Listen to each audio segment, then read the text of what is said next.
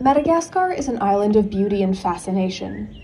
Separated from mainland Africa by millions of years and hundreds of miles, nearly all of the island's endemic biodiversity lives nowhere else on Earth. Lemurs are one such group of animals that live naturally only on Madagascar.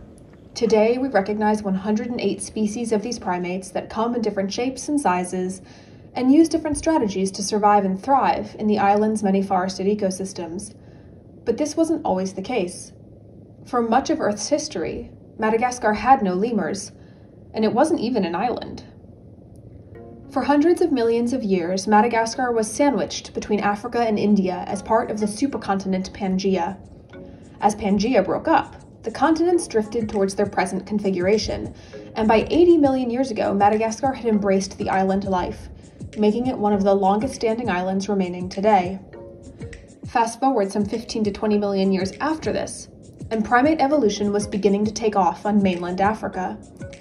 And by chance, a small colony of these early primates got swept out to sea atop a mat of floating vegetation in the middle of a cyclone.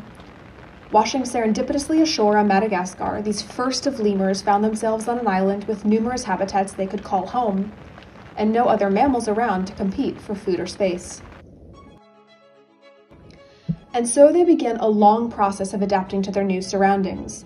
Some lemurs became very small and others very big. Some became active at night and others during the day.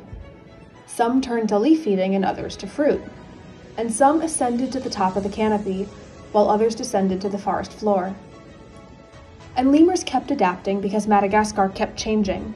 Indeed, Madagascar was on the move, and for most of lemur history, the island has been drifting north. This northward migration changed the climate and landscapes, especially after Madagascar entered what's called the trade wind belt. The arid, spiny deserts became restricted to the south. The dry deciduous forests crept into the west, and more recently, the rainforests expanded throughout the east. As original habitats shrunk and new habitats emerged, lemurs as a group kept pace. Some species went extinct, but others evolved to fill new niches in emerging forests. Thus, the history of lemurs, the richness of species, and their distribution across Madagascar are all intrinsically linked to the history of the island itself. Is it therefore any wonder that science has always been fascinated by Madagascar's biodiversity?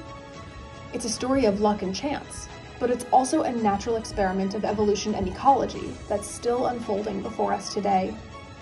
And there are also still considerable gaps in our knowledge.